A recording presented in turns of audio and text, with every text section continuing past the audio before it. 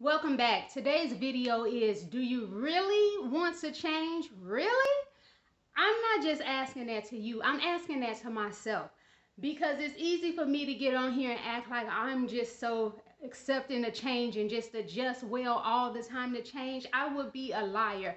So when I'm talking to you, I'm also know that I'm talking to me too. Like a pastor I used to know, he would say, when you point a finger at somebody, you got three of them pointing right back at you. Something like that. But anyway, so here it goes.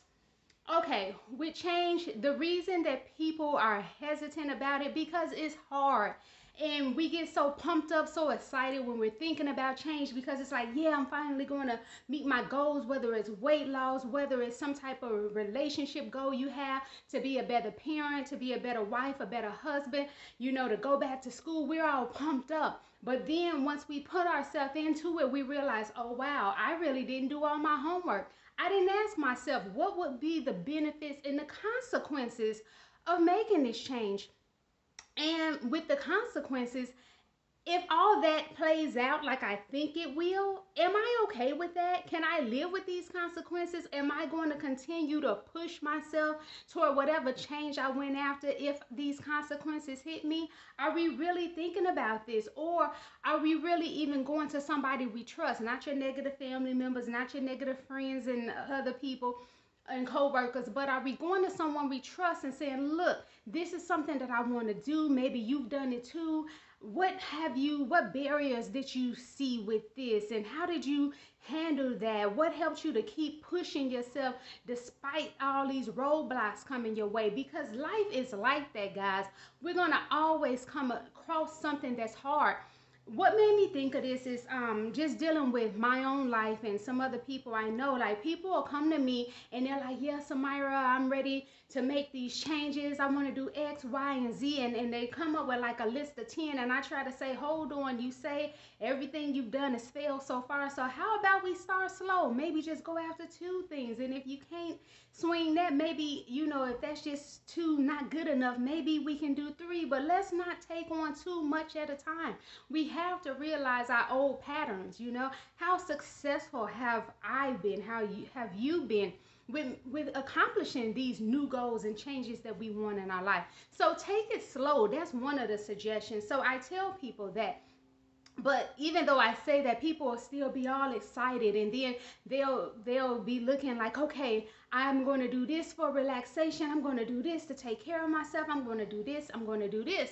Then I follow up with them the next week, they haven't done anything. Or sometimes that first week they're excited and so they accomplish it, but then after that they don't do it. Then they go back to, I don't know, I keep failing and I never get anything done, and I never get anything done. And my thing is I tell people, I don't have magic fairy dust, like the little sprinkles, that I can throw, or glitter that I can throw on people to make them well and healthy. It's like change comes with hard work. You got to be able to put in the work. Even if you go to a therapist, you can't just go there and tell the therapist everything and think they're going to wave a magic wand on you, tap you on the head, whoop, you're healed, whoop, you're delivered, whoop, you're perfect now. It doesn't work like that. They allow you to be able to process what's going on in your life and be able to point out some patterns in your life that may be able to help you, and also serve as like a cheerleader to help you come up with some things that, and help you and ask you a bunch of questions that'll get your mind thinking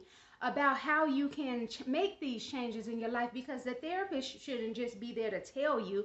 I started off like that as a young intern, telling people, and I had a supervisor tell me, Samyra, you just can't tell people what to do because they're not going to do it. And at first I was thinking, but why would I just want to be here and not really be giving them something? Isn't that what they're coming to me for? But I had to learn a hard way. I would tell them, hey, oh, would you try this, do, and they would seem like they would be going for it. But the thing was, is they really didn't try it because they didn't want to try it. You have to buy in to your own change, meaning you have to have that power, that passion, that drive, or something within you to make these changes. Because nobody, not even the best therapist, is going to be able to help you. Not even God is going to help you if you don't get out the bed, put on your clothes, and get out the door and go for what you want.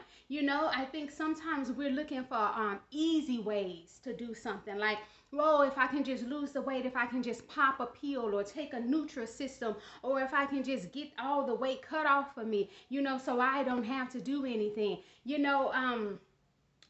but it's one thing if you get the weight cut off and then you still maintain it and eating right, or you exercise, whatever it is to maintain it. But it's like we're looking for all these little easy ways to get everything done, or we're looking for somebody to do the work for us. Like, did we really ask ourselves, what am I going to have to do to make this happen? And also about change, what I've noticed is that I think sometimes people, when they say they want change, really they want somebody else to change.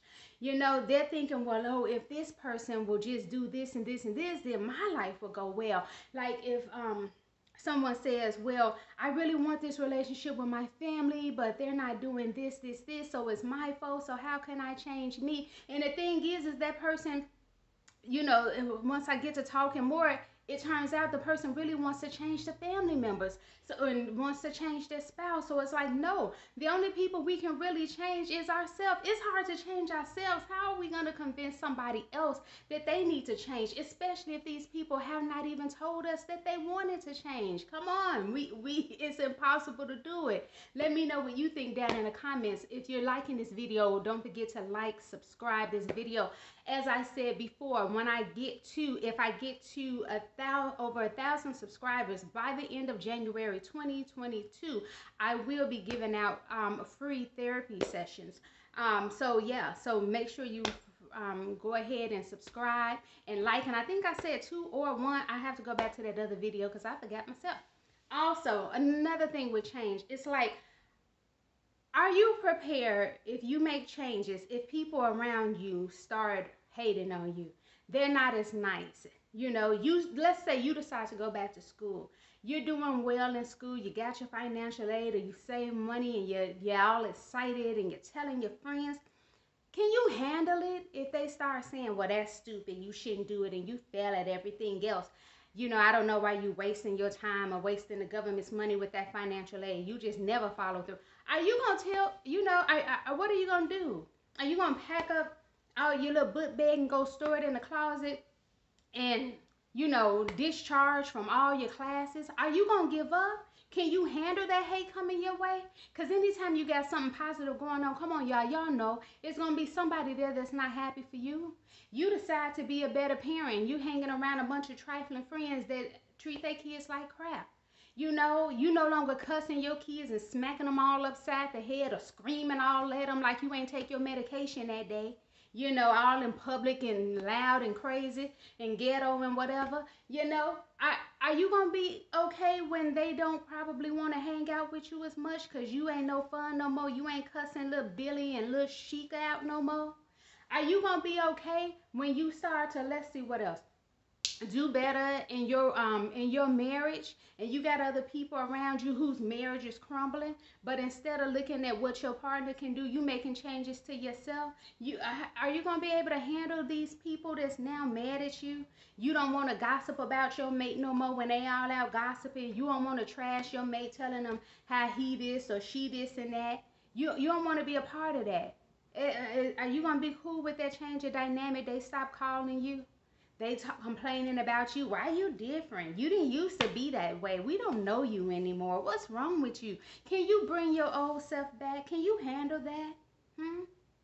Can you handle it? You start dropping the pounds and your other fat friends, and I'm going to say it, I said it, fat friends, what you going to do? Your other fat friends, they mad because you don't want to eat the same way they eat. You don't want to go to Taco Bell no more and try to find out about these new chicken wings people posting all on Facebook, at least on my timeline, y'all. I don't know. But anyway, you want to become vegan and all the people around you looking at you crazy, talking dumb stuff like I used to talk. How you gonna get your protein? I ain't never seen nobody protein deficient, however, but everybody want to know, including me. I used to ask the same question, so I'm talking to me too. I'm looking at me too. Anywho, they got all these questions. They think you about to die. They mad because you don't want to eat the, you ain't gonna eat the greens no more because they got all type of pork fat back in it, or even turkey if you ain't eating that way. They don't understand you vegetarian, you pescatarian, or you just trying to, even if you eating meat, you just trying to eat a little better. They want to throw extra stuff on your plate. They get haters. I had that before. Somebody I used to work with, me and two ladies had decided that we were going to eat better. And I was still eating meat at the time, and we all went out. One lady decided it was her cheat day, so she was going to cheat. I didn't care. Let her eat. So she got mad because it wasn't my cheat day. You know, I could have had a cheat day, but that wasn't the day. Oh, Samyra, take some of these fries. Take some of these nachos. Take some of this. And I wasn't as assertive as I am today. So the other lady felt bad and spoke up for me, who should have been speaking up for myself. And she was like, leave her alone and stop being pushy. Then the woman stopped because she just kept on. I'm like, no, thank you. No, thank you. Well, eat this, eat this, eat this, eat this.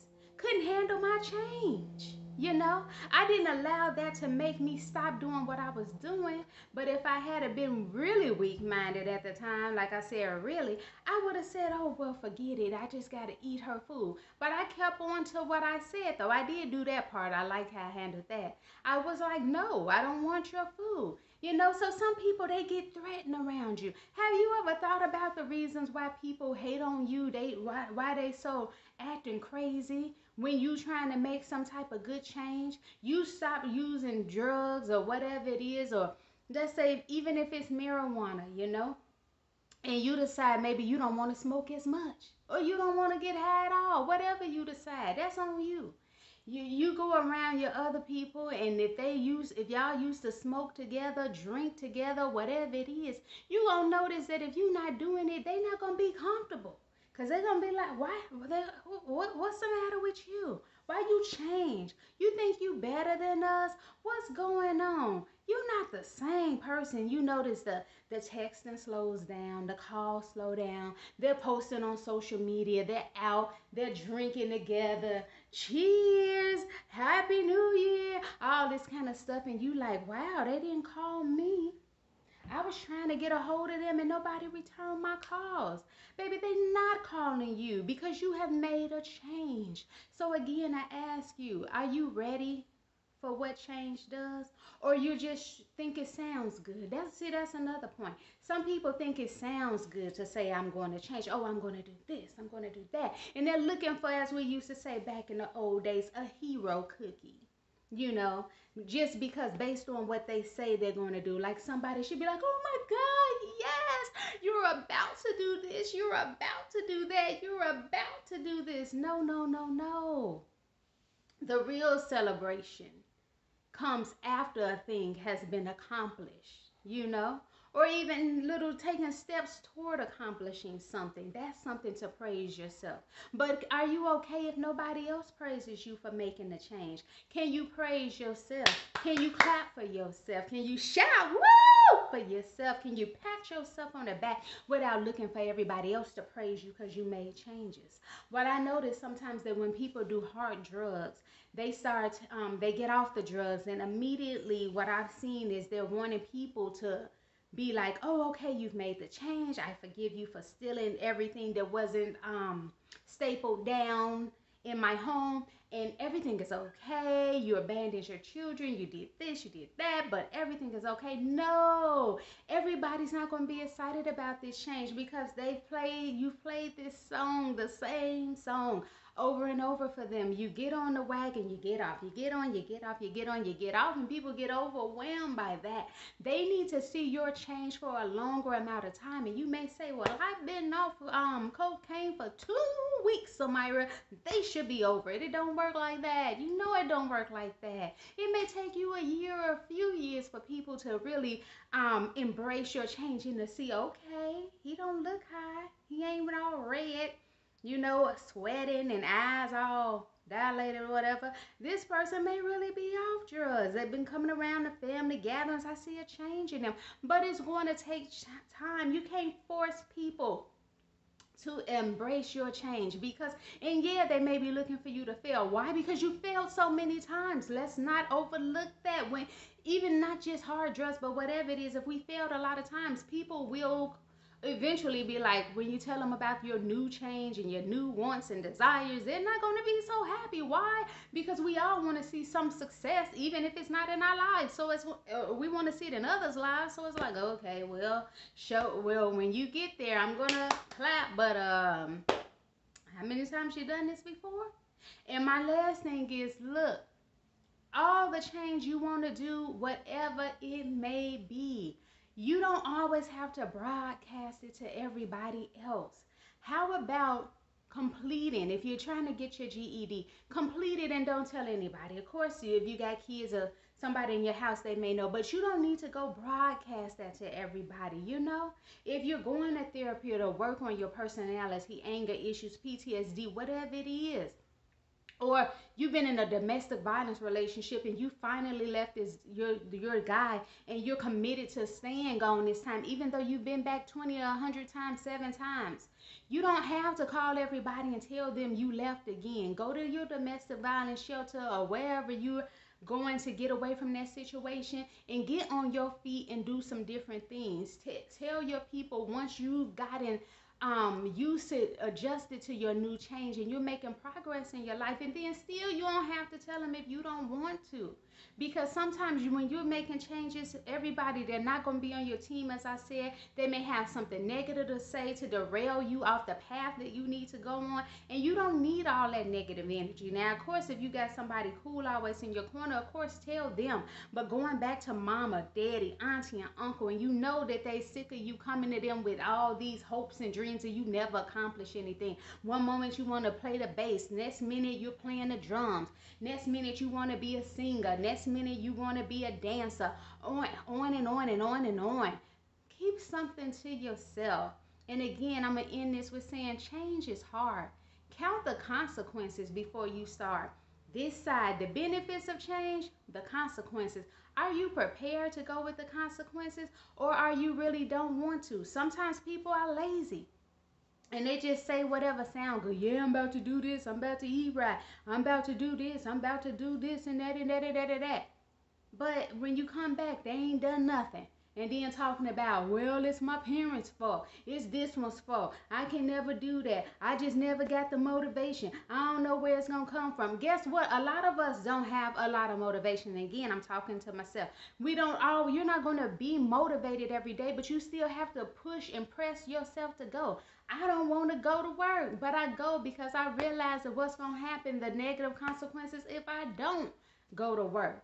I may not want to always go outside and do something, but then what are the negative consequences? Not getting enough sunlight. I may want to sit around and have a chocolate cupcake every day with buttercream ice cream. In a perfect world, I would have that every day and not gain weight, y'all. Ooh. Anywho.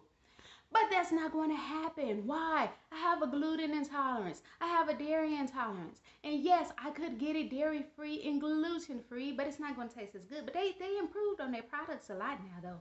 So anyway, I could get it, but still, even if I lie to myself like I was doing a few months ago, oh, this is the healthy version, and I'm going to be okay. But the pounds on the scale was going up. The measurements were going up. Yeah, I got it from a health food store.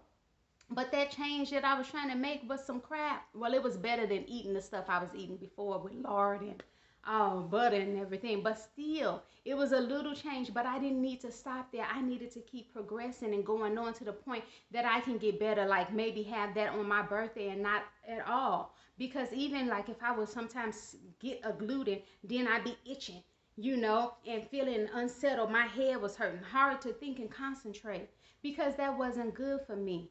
So I ain't really caught up the cost until I had to go to somebody because I was in pain all the time, and come to find out it was because of gluten. But I had to make a different change. I'm not going out to broadcast it to everybody. Well, I guess I'm lying because I'm broadcasting it to y'all. But the thing is, if you're going to change, maybe keep it to yourself. Everybody don't want to hear about your hopes and dreams and they fail. They're not about to pat you on the back all the time, even if you haven't had a history of failing. So, again, do you really want to change? Bye.